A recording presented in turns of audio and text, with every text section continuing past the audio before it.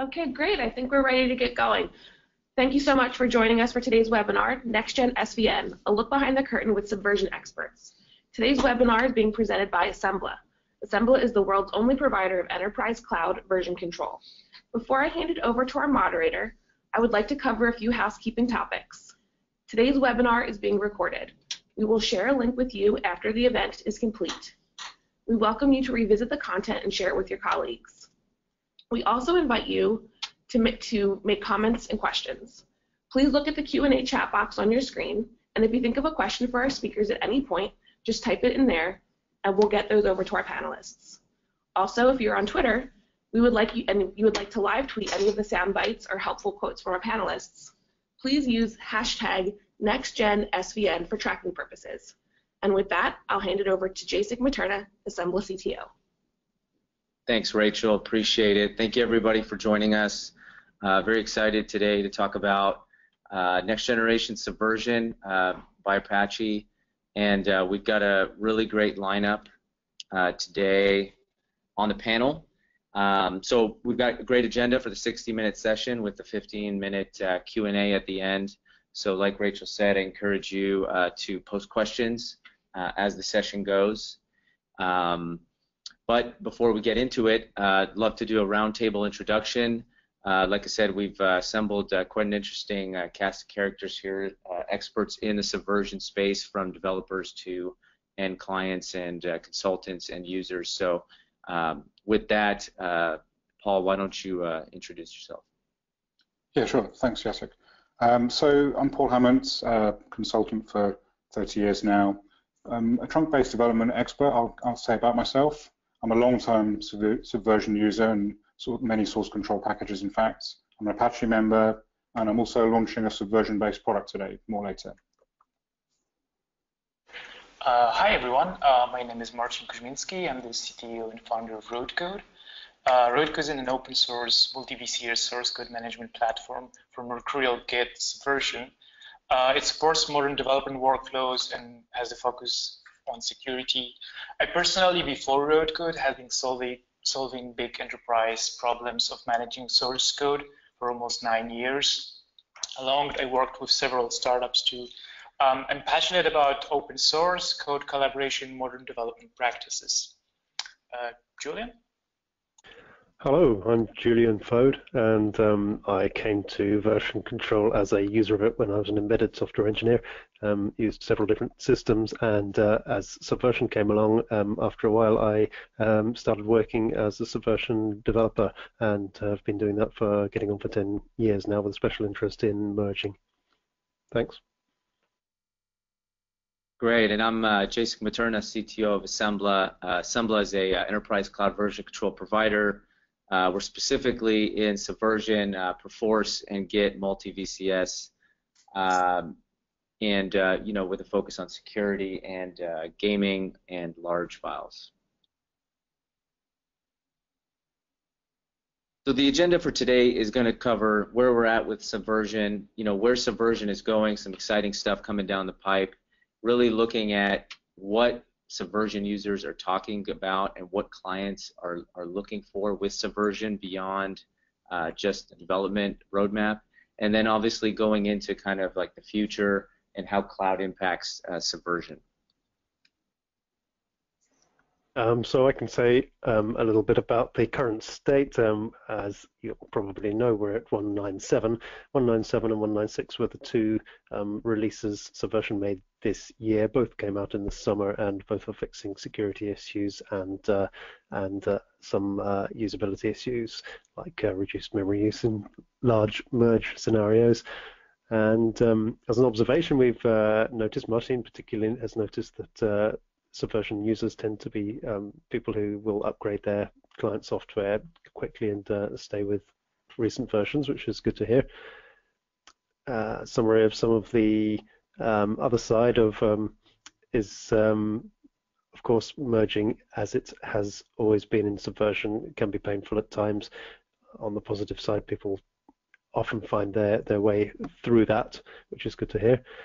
The release cadence has been rather low. We're now 2 years after the previous 1.0 the 190 came out about 2 years ago, and we're looking at a 110 sometime soon. Would Jacek or others like to say about some of those other points? Yeah, Julian, I was just curious, why do you think the cadence has been so low? I mean, you've been an active developer committer in the community for quite some time. I mean, what was the major root cause, you think? I have, and I've been around over the last several releases, and most of the releases have been about 2 years apart for the what we call minor releases, the fairly major, the 1.8, 1.9, and so on.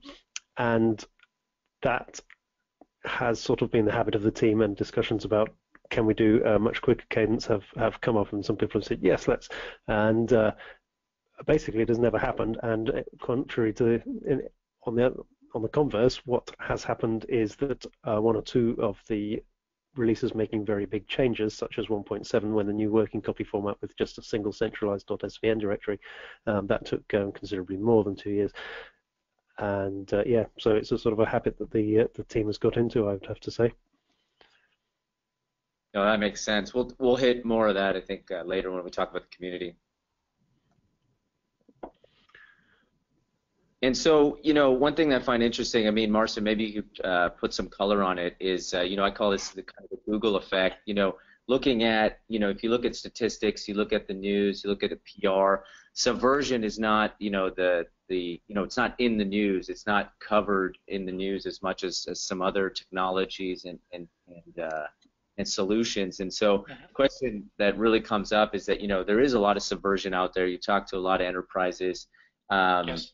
And they may be, underrepresented, in Google. And so, when you look at stats, just curious on what you're seeing and what you think about the whole underrepresentation from a stats perspective. Yeah, that's actually a really good question. Like, we did a version control analysis blog post, and we took all the officially available sources. And what actually is the truth is that Git or other distributed version control systems are pretty vocal over the internet, Stack Overflow, etc.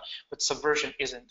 But the reality is, and if you're going to look at, for example, our customers, is that SVN is actually pretty popular. It's just not the top posts when you're going to read on Google on our blog post. It's a older version control system, but it's being well documented. There's a lot of power users, but definitely what we're seeing is that all these statistics and everyone's saying, Git has 80% or more over the market. If you're going to look at big enterprises, which we, for example, handle, the reality is Subversion is much more stronger than anyone is saying over the internet. So definitely we can see this from our customer usage, etc.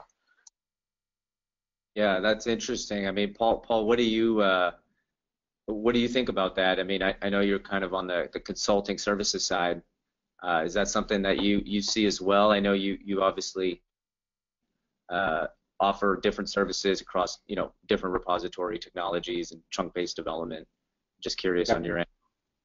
Yeah, there's a lot of corporate users still using Subversion. It's part of a sophisticated set of concerns as to which source control package you choose.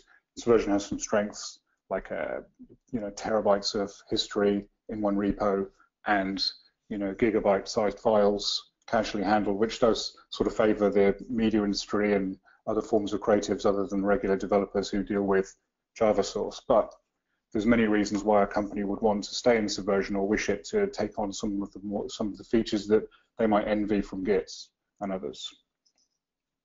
Exactly. And that tees us well into moving along. Given the current state, what's next for Subversion, right? And there's been obviously a lot of development, as Julian has mentioned, and obviously there's a lot of development on the roadmap. But I think people that are using Subversion, one thing that's exciting from my perspective at least is looking at the fact that not only is there active development, but there's this increasing momentum behind Subversion by various players, and I think it's going to be really interesting to talk through the whole panel here as we get into the near future and the far future, right? So Julian, why don't you tee us up on kind of the current developer situation with the future release? Yeah, great. The Subversion community has been working on some features which are coming out in 1.10, which hopefully should be out in the next 2 or 3 months, I'd like to guess. As you know, with an open source project, the time schedule isn't, well, in this kind of project anyway, it isn't set in advance. So these three excellent features here that all illustrate the power of open source working well, I think, because they've come from 3 different directions.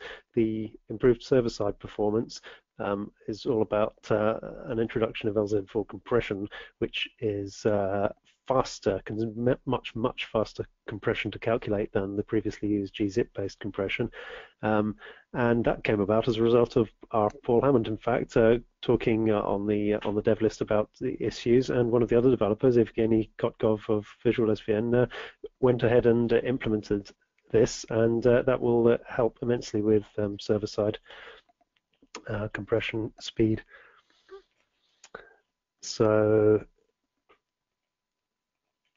Yeah, Paul, did you have some? I mean, what was your motivation for kind of pushing that into the community?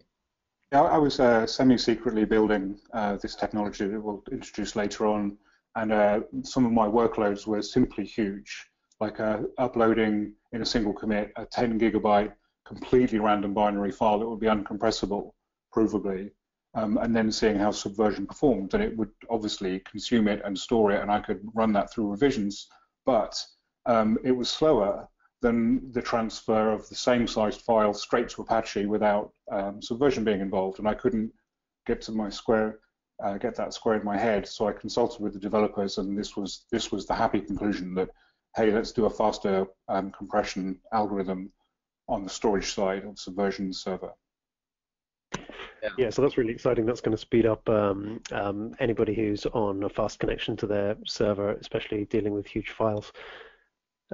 Second thing to mention is conflict resolution user experience. This is for those running into conflicts during a merge, and it's something that Stefan Sperling of Elego in Germany has been working on tirelessly for a long time to make Subversion check the history for you to have a look at what changes other people may have committed to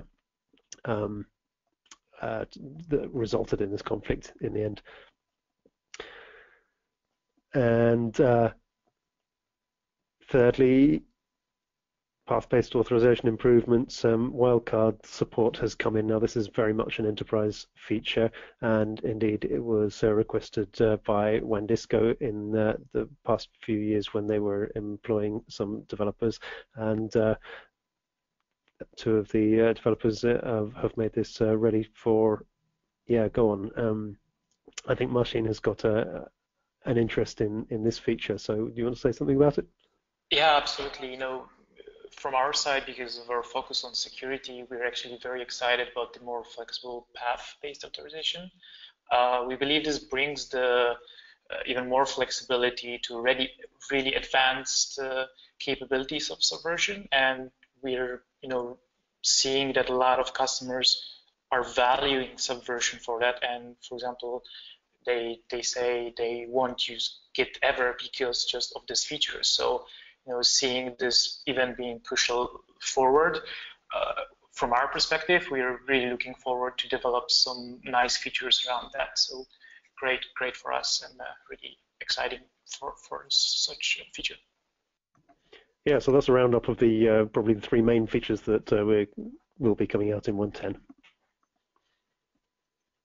Great. No, I think I like the path-based authorization. I mean, that's one thing that we've been really working around at Assembla. I know is we've got a number of different features that simulate path-based authorization, but it's really just a function of using existing functionality and using like the cloud and the web application overlay to kind of mimic the wildcards, etc. So it's great to see it kind of moving into the core so that that becomes faster and more optimized and stuff like that. So very cool.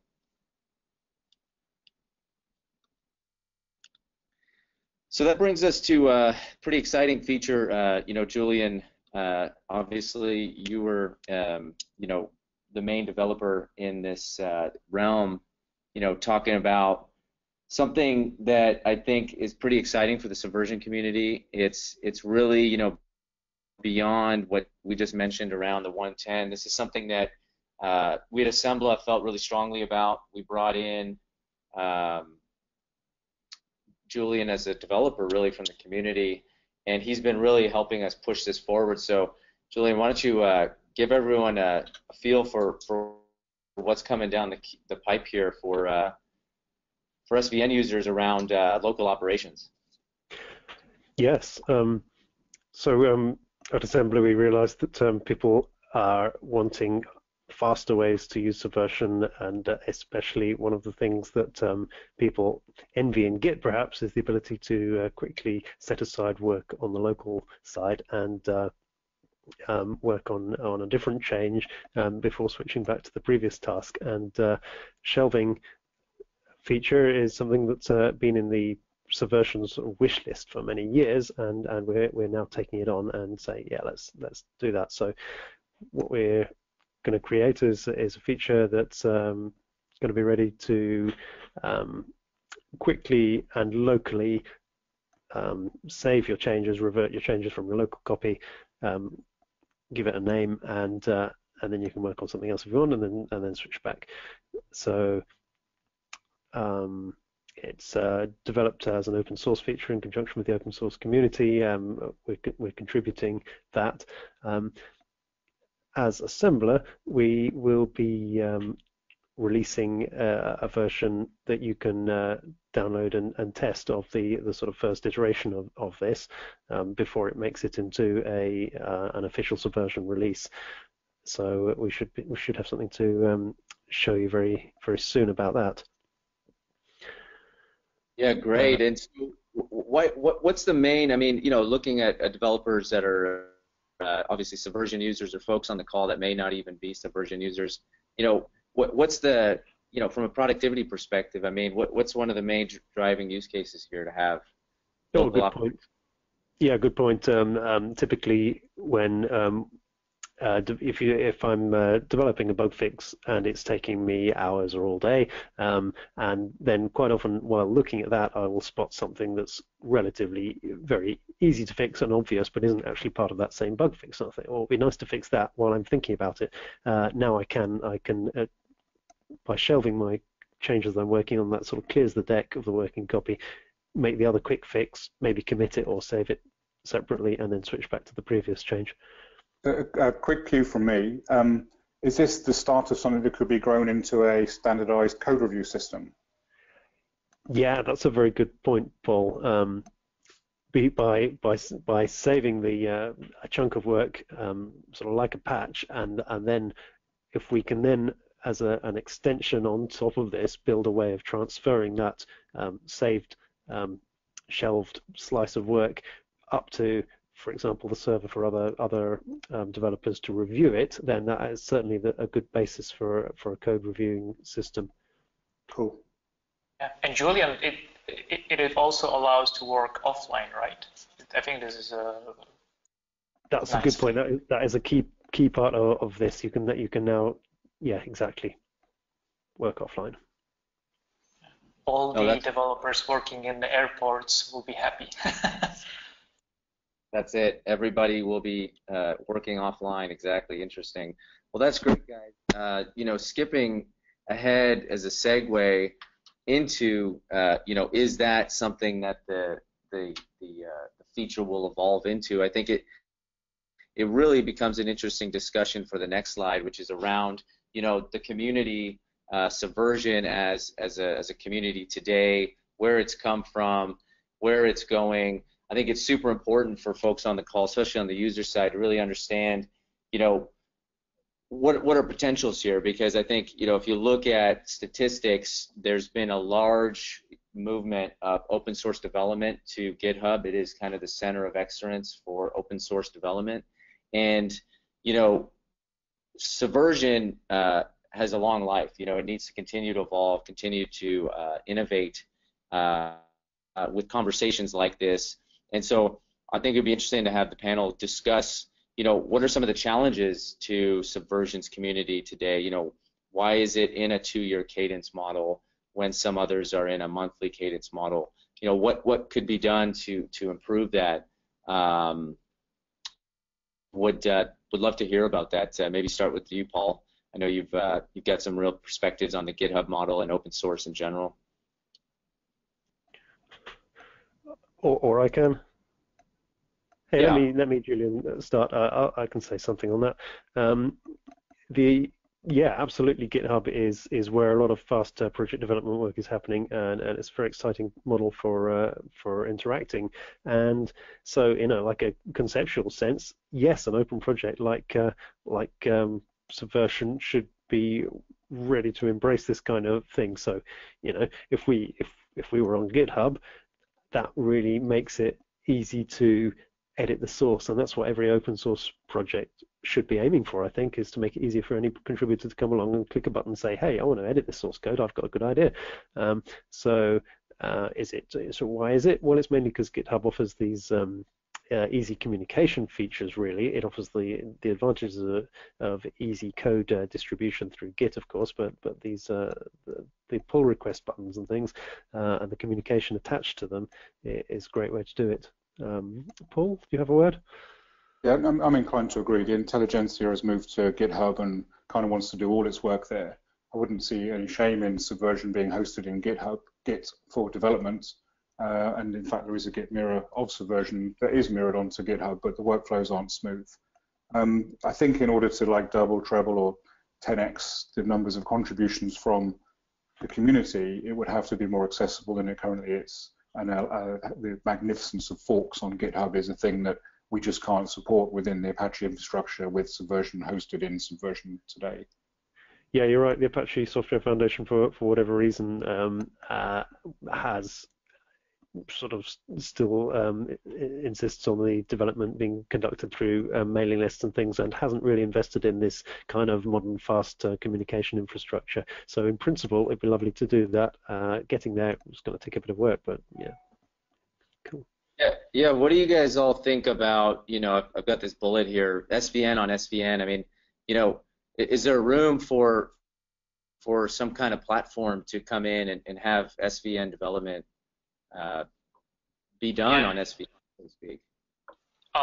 If I can comment on that, I think having SVN on SVN platform would be a huge thing for the SVN community. You would have your GitHub-like platform to develop things, and that could be a huge milestone for the community. And I think who knows, with the solutions such as Roadcode or Assemblas, maybe that could be a platform for future development. I personally am not sure if GitHub is the best place, but I absolutely agree that a quick access and general ease of putting patches is the thing that drives open source projects, and this should be the ultimate goal here for Subversion. Yeah, I agree. I want to reiterate your comment there that Assembler or Roadcode might well be better alternatives to GitHub technically for this, and we definitely want to investigate how that might work out.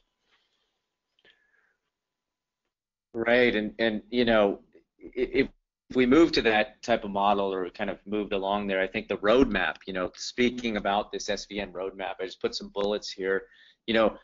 There's been things on the roadmap here for a long time. I mean, some stuff's been open for more than 5 years, and I think a roadmap having items on it for that many years, it starts to kind of beg the question, what kind of roadmap is it? It's you got to attack a roadmap. So if we could bring more people, more ideas, more bandwidth to the process by opening up the experience, then things like on this list could become more achievable at scale, and I think that's really kind of the future of Subversion. And so some of these bullets I'd love to hear about.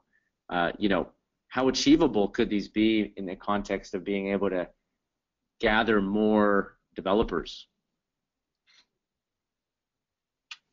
Julian, maybe you start with your feature, the merging. I mean, you've been deep in that. It's a pretty sizable feature.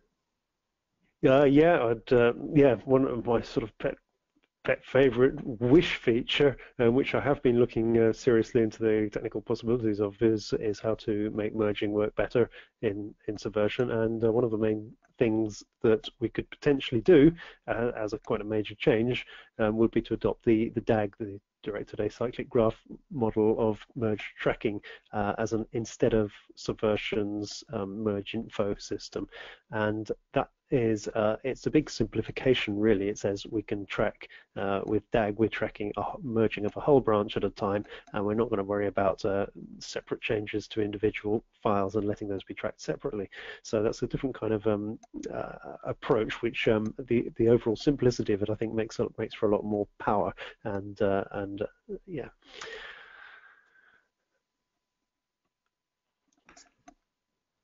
Great. You know, is the question around merging? I mean, is it achievable if you had a large team? I mean, that's one question. The other question is, how important is merging in a model where, you know, maybe there's other workflow processes with code review, et cetera, that are really tied to Subversion.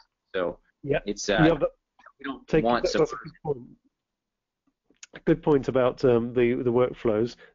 People are tending to use workflows with much smaller changes done much more quickly today, which means that merging tends to be a more trivial exercise, and therefore the importance of making a merge sort of sophisticated is much less, and that's a good thing, a good development. Yep. So changing topics slightly towards the other server-side pieces. Merkle trees particularly interest me. My product is using a Merkle tree on the client side, and I discovered as I was developing this thing that Subversion has three quarters of the implementation of a Merkle tree on the server side, and with a few more changes, it could be a formal Merkle tree, which is effectively a poor man's blockchain. Although there could be hours and hours of debate on that.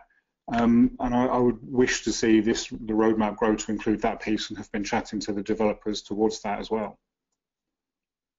Right, and if I can comment some more server-side stuff, especially around HTTP. We're a strong believer that this is the future protocol, and we would like to see a better performance over HTTP protocol with Subversion. It is unfortunately a little bit behind what Mercurial or Git can present over HTTP protocol, but as I said, we really believe that HTTP is the future, is the most secure. You don't have to open your SSH connections into your servers. So this being improved could really benefit Subversion. And when we are around HTTP topics, integration is currently a big part of a lot of enterprises where they have a lot of products that they would like to notify. So things like webhooks, better push notifications. This is a key to rich integrations, and having a better support for that would move the whole community, would probably allow people to create nice services on top of Subversion, and improvements in this area could also be very interesting, as we can see this. Yes. Thanks, Marcin.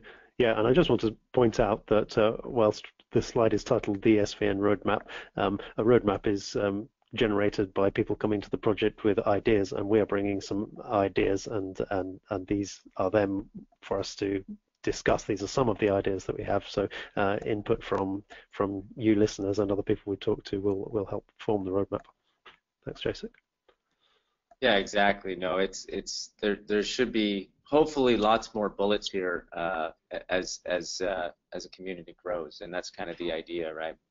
Well, that's great, guys. I think this kind of gets me to the segue point around transitioning from the user developer side dichotomy of kind of the clients, customers. So I think there's a whole set of functionality that the developer community has been working on, that we've discussed, and then there's the end users. How is Subversion being used in the enterprise, and what those use cases are, and sometimes they're very different than the developers may expect.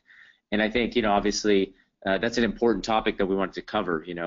Enterprises are demanding control, flexibility, and efficiency, and I think the great entry point of that dialogue is really around the development models in larger enterprises. And I'd like to have Paul talk about this concept that may or may not be familiar to some on the call, which is this trunk-based development, and really growing popularity in the enterprises and obviously beyond. So Paul, your slide. It's always been bubbling there, for 20 years as a branching model. But Google have really put it on the map as they started to talk about the way in which they've assembled all of their 25,000 developers in one trunk, one branch in their monorepo, and how they currently have 9 million source files in there, and I can't remember how many tens or hundreds of terabytes of history they have, but it's all in one place.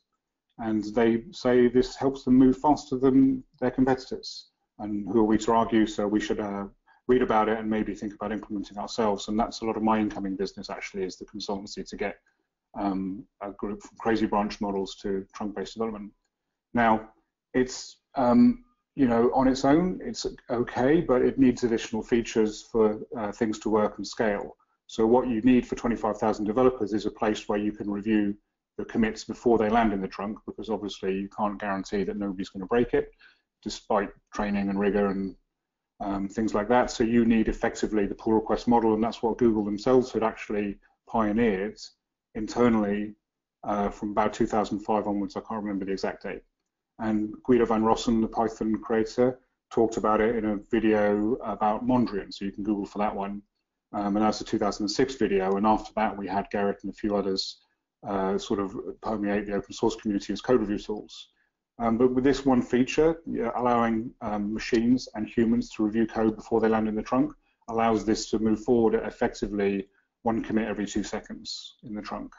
And then, they have different release rigor for each application, but all of them are sharing code in one trunk. And it's super impressive to see this operate. And Google have, in fact, latterly spoken about it in a number of videos, Rachel Potvin being the chief sharer of all of their internal advances around their trunk-based developments in their huge monorepo. Yeah, exactly. And so how does, one thing that's on my mind is, how does trunk-based development and Subversion, I mean, the two topics, how do they interleave from a software development perspective or just kind of an overall perspective? Yep. So Subversion would be your classic historical choice if you wanted to do a trunk-based development approach for your team. There's nothing about Git that prevents it from being an admirable platform for trunk-based development, and the GitHub Flow branching model is actually pretty close to trunk-based development. But Subversion is the tool that was maybe carrying the flag for many years on this is what we'll use if we're doing trunk-based development. But as we said earlier, and just now in fact, it's lacking the ability to review code commits in a cohesive place before they land in the trunk.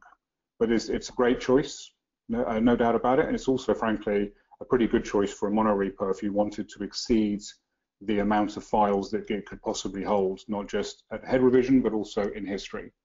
And that notwithstanding Git LFS as a technology and submodules. Subversion is still a strong choice for large monorepo designs. Yeah, and how does, putting Git aside for a minute, how does the, what's missing from Subversion? We talked a little bit about what's missing earlier, but, what are those killer features that would need to be present in a Subversion core or a Subversion type service that would really bring it to be kind of the choice for a trunk-based development? For a company wanting to do the Google-style monorepo, the only missing features are the stuff that Julian's currently developing around the stashing and checkpoints and savable entities that are in your current working copy, and then the ability to grow that into a place where we could do code review before things are merged into the Martin Fowler would say, integrated into their trunk. And we'd also perhaps want the ability to attach machines, bots, the CI infrastructure to the same transient pull request branches as they would have been in GitHub, but they could easily be these shelf sets. And we want to do automatic verification of those. So actually that one turns out to be an investment because nobody's going to build that into Subversion. And if Assembler or Roadcode do it, it'll be part of the larger platforms, to say we have CI built in.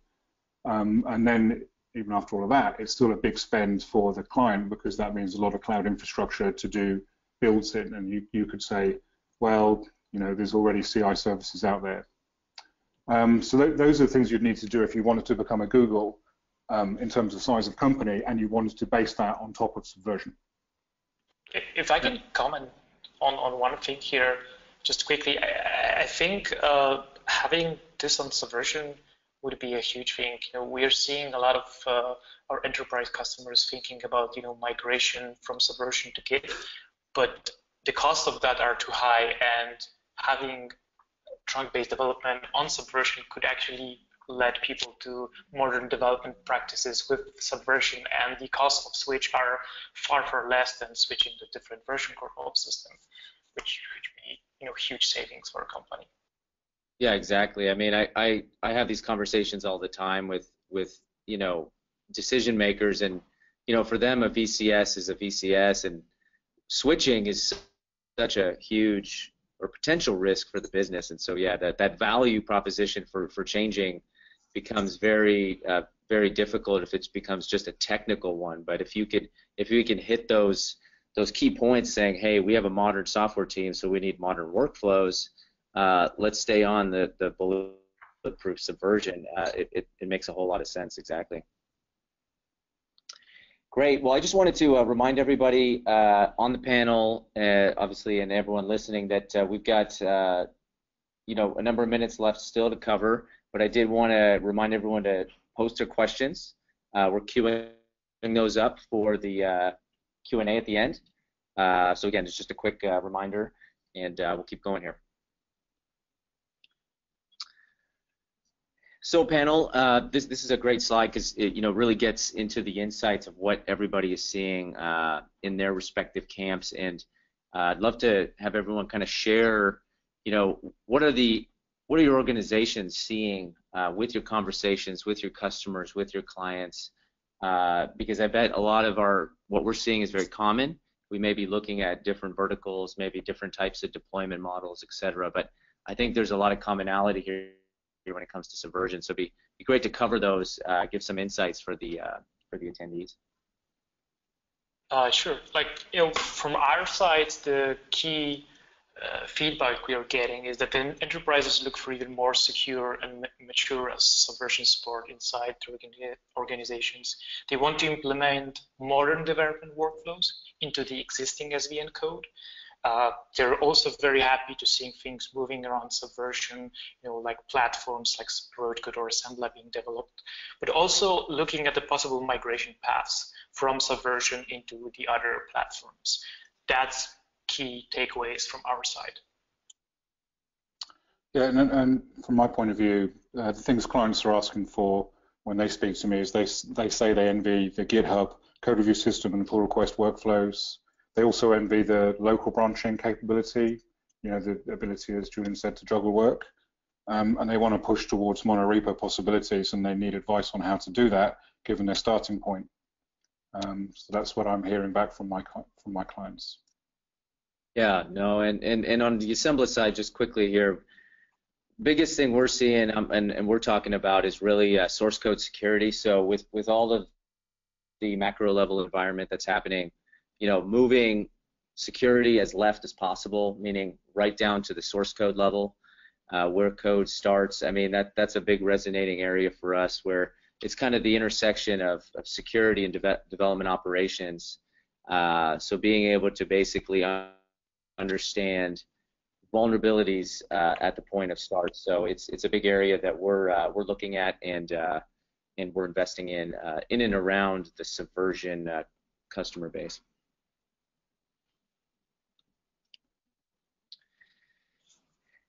So that leads me into, you know, what's happening now with Subversion, and in terms of the panelists that are on here, one thing that's exciting is that not only are we out there talking to clients, having services, selling products, etc., there's also a number of other initiatives going on that are specific to Subversion, and I'd love to just have the panelists give a little pitch on what they're building or what they're selling, what's resonating, before we jump into the question and answer session.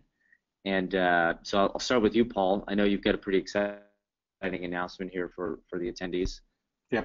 So I've been fascinated for years by Subversion's WebDAV capability, and then considering WebDAV clients for Subversion that weren't Subversion's own technologies. And I've pioneered some things like in the past, like a CMS about 8 years ago. Now, in this particular instance, I've just made and I'm releasing today a file sync technology. So this is, we all know what file sync is. It's existed for ages. It's all the members of the team will share legal documents or account documents or PowerPoints or various things, and they'll shuttle their way around a number of colleagues' C drives, if we think of Windows. So I've got this new thing. It's a single Python script. It's called Subsyncit. Because of Subversion, it can handle terabytes of history and individual files that are huge, like you could store movies in this. And you know, I think it's designed for office use, Excel, Word, and PowerPoints and the like. And it's open source, so it means the cost of acquisition is cheap, although people may still want to speak to me about something like Trello integration. So imagine you're in Trello and you've got some cards in a swim lane, and somebody who's a boss figure moves a card between two swim lanes or updates one card to say, Wilma's going to edit this spreadsheet, and all of a sudden the spreadsheet arrives on Wilma's C drive for her workflow. So we can get away from the download hell, you know, the clicking of items from mail attachments and the like, which allows us to see our hard drives littered with versions of the same document and not ever sure which one is dominant or canonical. Yeah, it's super exciting. I mean, one question I have is, you know, you're saying it's a single Python script on the client. How does it? What's the server side look like? Is this thing kind of ready to be plugged into the cloud for Subversion, or on-premise, or? Yeah, so thanks for that catch, Jacek. I should have mentioned that. It's supposed to plug into your Subversion, so the one that you have already installed. You'll need to make a couple of configuration settings, and I've gone ahead and tested it with Roadcode and Assembler's Subversion interfaces to my satisfaction. So it doesn't require a server-side install. It just requires a config setting, 2 extra config settings in the WebDAV section of Apache's configuration. Cool. No, that's great. Super excited to check that out. So, Marcin, what are you guys up to at Roadcode? Thanks, Jacek. So Roadcode is an on-premise solution and has added Subversion support as a third backend after Mercurial and Git. So our end users are getting things like, you know, secure code reviews, service integrations, webhooks, issue tracker integrations, rich access control, basically, you know, a rich enterprise-ready product. And therefore, we are seeing a big interest in our platform, with one reason being it brings an open source feature-rich product that supports subversions. There aren't, you know, many like those in the market. So we're actually seeing a big spike of Subversion users. We're starting to invest even more into Subversion currently because we believe it's here to stay.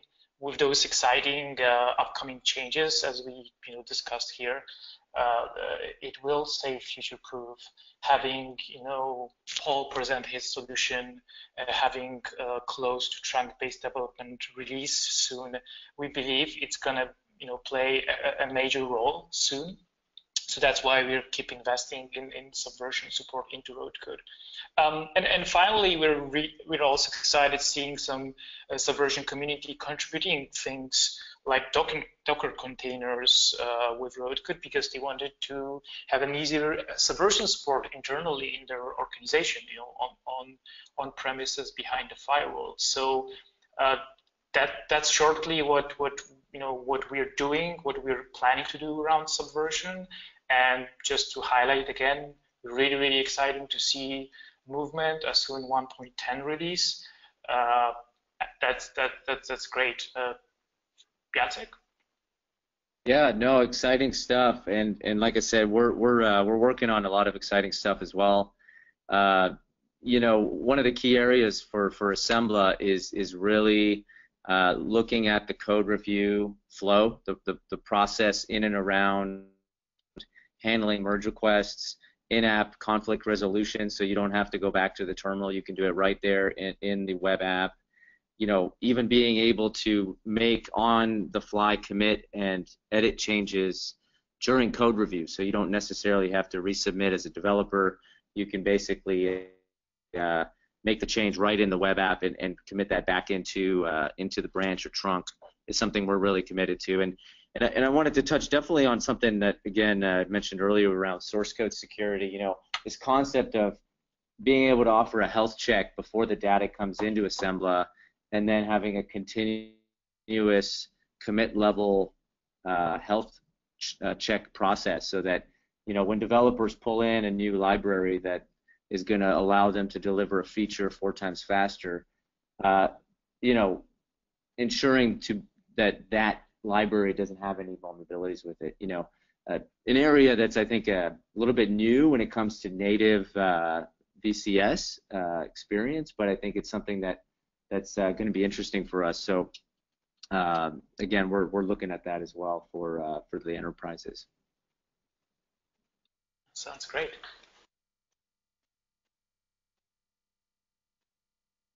Well, great, guys. I mean, you know, this kind of gets us to, we're about 45 minutes in, so right on schedule. Excellent.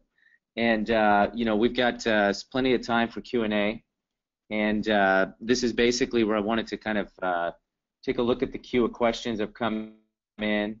And, you know, so we're just getting those organized. And so while that's happening, I'm going to tee it off with my favorite question that I answer on social media, private conversations all the time, which is, you know, it's 2017, why Subversion? So we'll start with you, Paul.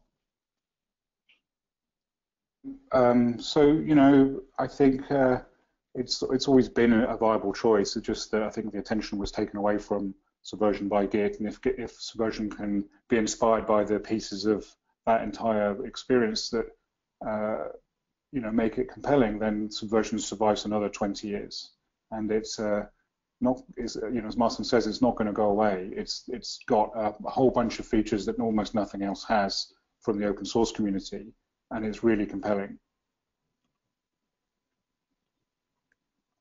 Yeah, for me, Julian, I have it installed on my home network, and it just works, and it carries on working, and it stores large files. Yeah, I mean, SVN is still huge on enterprise users, gaming, automotive industries. If people aren't tweeting about it, it doesn't mean it's not popular. It's still a very good product. It can handle terabytes of data like no other open source existing version control system. And, you know, we're almost sure it's gonna stay. That's why we do investments in supporting Subversion in our product.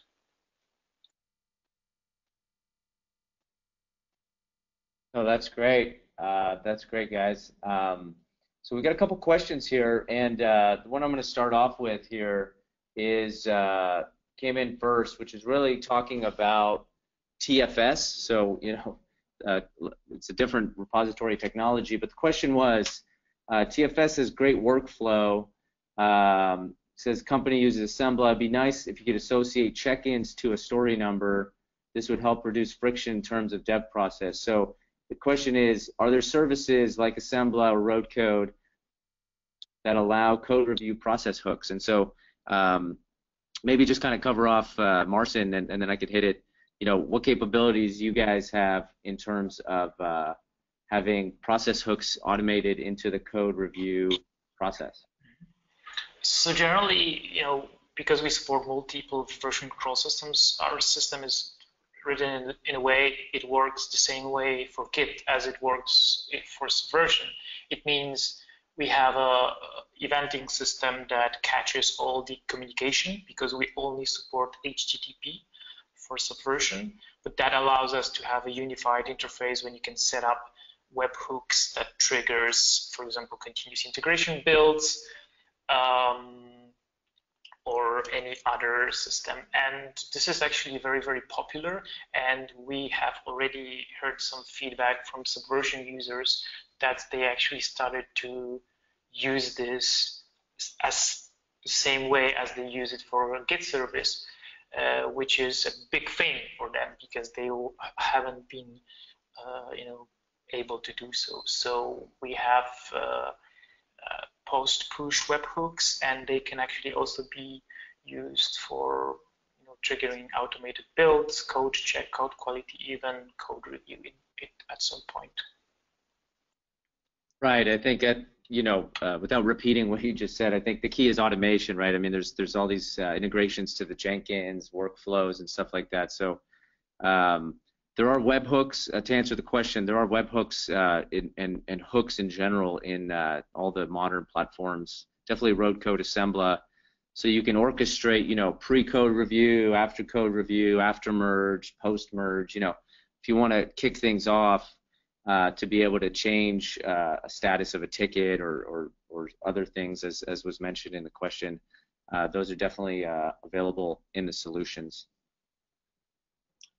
Great, so that brings me to another question I have here, which is, why should I use Subversion over Perforce if I'm a gaming studio? So I think this one's interesting. Gaming comes with the cachet of large binaries, large files. It's a natural conversation here. So why don't you kick this one off, Marcin? I know you've got some customers that are at game studios. Well, the obvious things is costs, because you can use Subversion for free. But moving the cost aside, I think having a open source solution is also something that people like to have. You don't have any vendor lock-in, like in case of Perforce. Also, we just discussed great improvements coming from the community, and this is kind of driven by community, not by a company like Perforce. So, we think that's really, really important here. I'm not sure what is your perspective here. Yeah, I'll let Paul. I think Paul, you may have something to say about it. Oh, yeah. So I'm a long-term user of Perforce too, and I like it as much as I do Subversion. And Google had a Perforce for up until 2012, and I saw how that operated, and it was like it reset horizons for me. So I think the difference isn't cost in the end, because high throughput companies are probably going to be comfortable with whatever price they have to pay to lock in that high throughput. I think the differentiator to me is Perforce has a binary protocol, custom stuff, and here I am having bolted something onto Subversion by using the WebDAV protocol and then reverse engineering everything the Subversion commands were doing themselves, and ended up with a little utility solution for this file sync technology. And I like the openness of the Subversion development platform. I like the smallness of the server deployment with the ubiquity of that WebDAV interface. So that's the big differentiator for me. But if I was a company with large binaries, I would be equally happy putting my main assets in either Perforce or Subversion.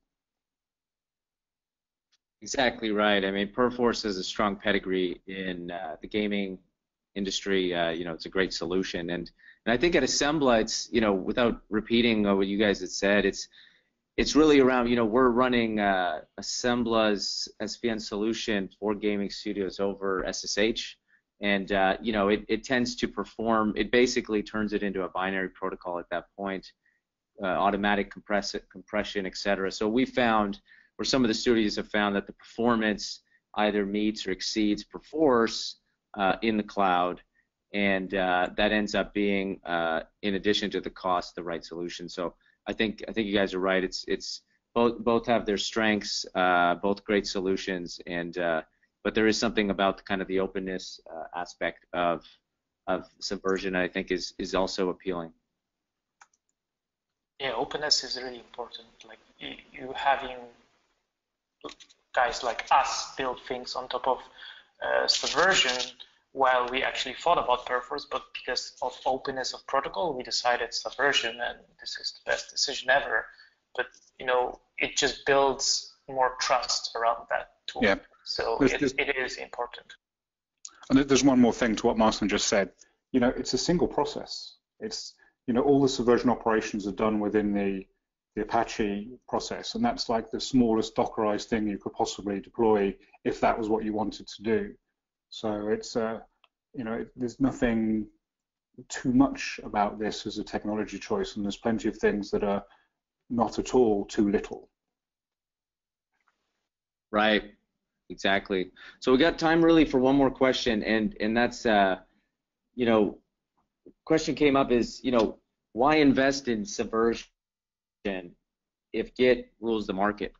That's a pretty short question, but what's y'all's perspective on that?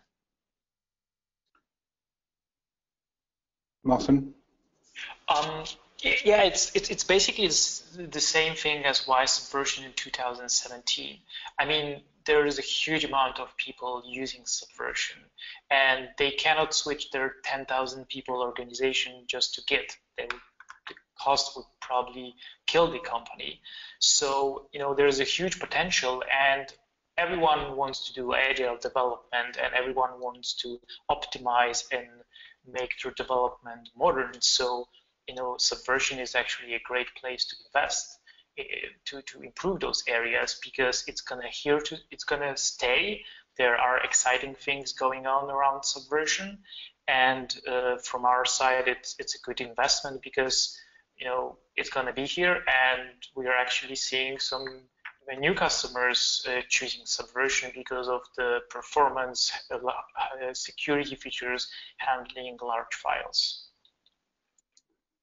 Yeah, so everything Martin said, but I'll go a bit more into security. The ability to set different read and write permissions for individuals or groups at any directory in any branch is super powerful, and many corporate customers will use the hell out of that one. Yeah, exactly. And I think it's for us quickly here. It's really around. There's a pressure for a lot of clients to kind of go faster, be more agile, get connected to modern tools, workflows, experiments. So if you take the rock solid Subversion, but give it the ability to be modern, to integrate with those newer applications, then you're really running the best solution of all. You're not needing to switch VCSs just to take advantage of the new tools. You're actually doubling down on your core mainframe, your core critical asset, as I call it, but you're bringing in some of those advantages. So absolutely. And with that, I just wanted to say that we've kind of hit the time mark.